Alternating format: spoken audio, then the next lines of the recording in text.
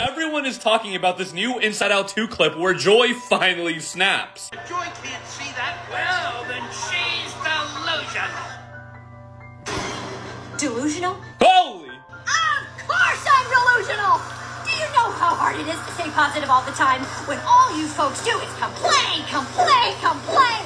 Jiminy, mother, loving toaster strudel. Not only is the scene just so funny to me, but it also just shows how much people speculate about the lore and physics of the Inside Out universe. Because everybody's questioning how it's even possible for the Joy emotion to get angry. Some people are saying that Joy has her own set of emotions within herself. Kind of like an emotion inception. Joy has her own set of emotions, they have their own sets of emotions, and it just goes on forever. Other people are saying that this shows that Joy is evolving as an emotion. Remember, at the end of Inside Out 1, sadness kind of evolved into a new emotion, creating a new emotion that's mixed with joy. So is Joy evolving a little bit with a mix of anger? Or maybe she's combined a little bit with the new emotions? Probably not. Again, I just don't think the logic or physics of the Inside Out universe is as deep as people think it is.